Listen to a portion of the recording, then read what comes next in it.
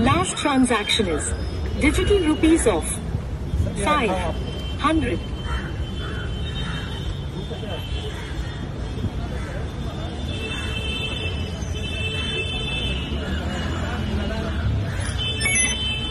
Digital rupees of 200 successfully received.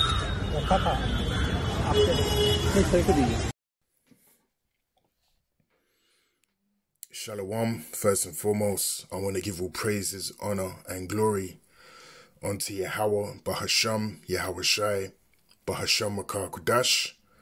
Double honors to the apostles and elders of Great Millstone that rule well. Peace, salutations, and blessings to the hopeful elect, pushing this truth in sincerity throughout the four corners of the globe, in the sincere hopes of being delivered in these last days. All right.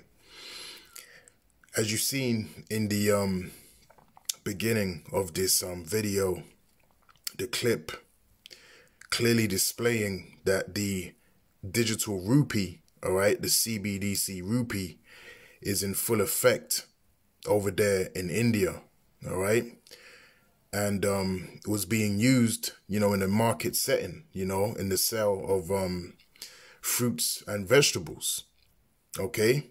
So clearly you can see, you know, through the spirit that this MOTB technology, all right, is already at work. All right. And very soon, you know, very shortly through the spirit, you're going to see how this technology, like wildfire, spreads throughout the four corners of the globe. Now, there's even a website where you can actually go and view the CBDC process, you know, throughout the four corners. OK, you can see where particular nations are with the advancement of their trials that they're running with this new currency, all right, this new digital currency, all right, which is going to be the norm very, very soon, man. Okay, so what more evidence do you need, all right, that these prophecies through the spirit and power of Yahweh, Bahasham, Yahweh Shai are coming to light, are coming to pass, okay, and it's speaking louder than ever, all right. So Kal Halayim La Yahweh, Bahasham, Yahweh Shai, Bahasham Rakar Kudash. You know, this is a beautiful time that we are living in, okay? And if it's already at this stage where you can see, you know, videos of this technology being used, okay, in particular nations already, okay, then now, you know, as the scripture says, you know, our salvation is nearer than when we believed, okay? Now, this is Habakkuk chapter 2, and we'll get to the straight to the point in verse 3. And it says, for the vision is yet for an appointed time, but at the end it shall speak and not lie.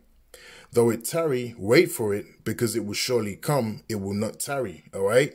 So these prophecies, all right, are not tarrying, all right? They are coming to pass, okay? They are actually coming to pass. You're seeing, you know, this beast system, all right? The foundations of it, all right? Living and breathing, all right? Now in the NLT, it says the vision is for a future time. It describes the end, and it will be fulfilled. If it seems slow in coming, wait patiently, for it will surely take place. It will not be delayed, all right? And, hey, none of us can say right now that it seems slow in its coming, all right? Because you're actually seeing, okay, the things that were spoken of in the Holy Scriptures being brought to life. You're seeing the foundations of this beast system being brought to life, being put in trials, okay? You're seeing, you know, articles about the MOTB, the Revelations 13 and 16, okay? There's all sorts of things happening right now concerning things in relation to the Holy Scriptures, in relation to prophecy, okay? It's happening right now, all right? So there's not much time, all right, for you people that are slow of mind, all right, to actually, you know, come into the fold, all right? The scripture says, you know, that, you know, they shall be of quick understanding. All right. You better grasp this while it's still possible. All right. And let's get Isaiah 55. All right. Let's get a few scriptures in Isaiah 55. All right.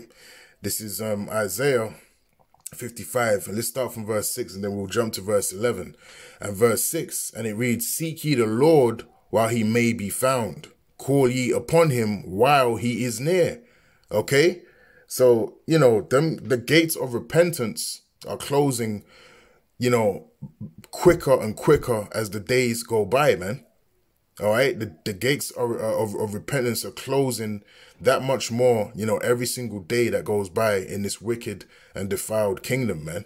Okay? Because more and more, you know, the Lord is making it very apparent. He's making it plain, you know, through the Spirit that these prophecies, all right, are about to be fulfilled at any moment. Okay? At any moment, you know, the coming of our Lord and Savior, Yahweh Shai, is going to manifest, man. Okay? Because the last few prophecies that we've been telling you about through the Spirit, all right, are in the development, all right, to be fulfilled. All right? And a lot can happen, you know, in a very short space of time. Okay? There's nothing, you know, in Yahweh Shem Yahweh Shai's grasp that's not possible. Okay? Things can happen very, very quickly, you know, upon the face of the earth, man. Okay? In 24 hours, a lot can happen. In a month, you know, a lot of substantial ground can be covered and laid, you know, so these prophecies, you know, can surely come to pass. A lot can happen in a very quick time. All right? That's something we have to bear in mind. Okay? There's a famous quote by a Russian journalist. His name, you know, leaves me right now. But the quote, roughly paraphrasing, is there are decades where nothing happens, but there are weeks where decades happen. Okay? There are years or decades where nothing happens, but there are weeks where decades happen. So sometimes, you know, the Lord can have it where in a matter of weeks, you know, decades of progress can be made. Okay? And these are the times that we're living in. Things are going to start moving very quickly through the Spirit and power of Yahweh Shem Yahweh Shai. So you got to get this truth while you can. You got to get this truth, you know, via the prophets of Yahweh Shem Yahweh Shai while they are out there on the highways and the byways and able to preach this word in truth and in sincerity. Because that time is coming when the famine of the word spoken of in Amos 8 and 11 is going to be activated. Okay? So don't take for granted, you know, the presence of Yahweh Shem Yahweh Shai via his words. Okay? Because soon they won't be obtainable in relation to the understanding of these words. Because it's the prophets that break these things down so you can understand. All right, now let's jump to verse 11, and it reads, so shall my word be that goeth forth out of my mouth. It shall not return unto me void, but it shall accomplish that which I please, and it shall prosper in the thing whereto I sent it. All right, so again, these prophecies are not going to fail. All right, they're not going to return unto the Heavenly Father, Yahweh Bahasham Yahweh Shai void, meaning unaccomplished.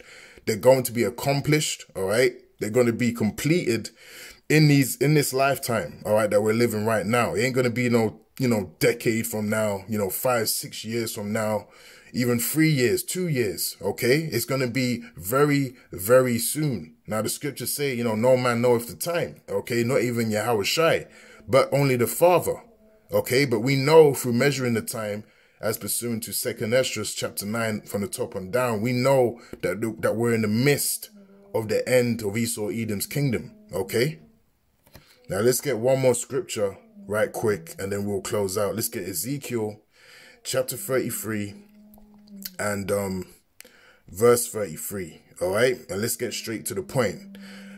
And when this cometh to pass, lo, it will come, then shall they know that a prophet have been among them. All right. So when these prophecies start coming to pass, that's when you're going to know who the true prophets of Yahweh Shem Yahweh Shai actually were and actually are. Okay. Because there's a lot of, you know, groups out there that are not, you know, correctly warning the people regarding the MOTB. All right. Regarding, you know, the Revelations 13 and 16. Okay. And that's why the scriptures compares you to dumb dogs that cannot bark, because you're not correctly warning the people. Okay, the scriptures also go into if the trumpet blow an uncertain sound, who shall prepare to the battle? You got to blow that trumpet correctly, man. You got to blow that trumpet of war, because we're in a time of war. We're in a time of spiritual warfare, and we're also in a time of carnal warfare that's happening throughout the four corners, man. Okay, so you got to alert the people in the correct way. You got to blow the trumpet correctly, man, so the people can prepare for Yahweh Bahasham Yahweh Shai is coming. All right, So with that, Lord willing, this brief lesson was edifying, and until the next time, I'll say Shalom.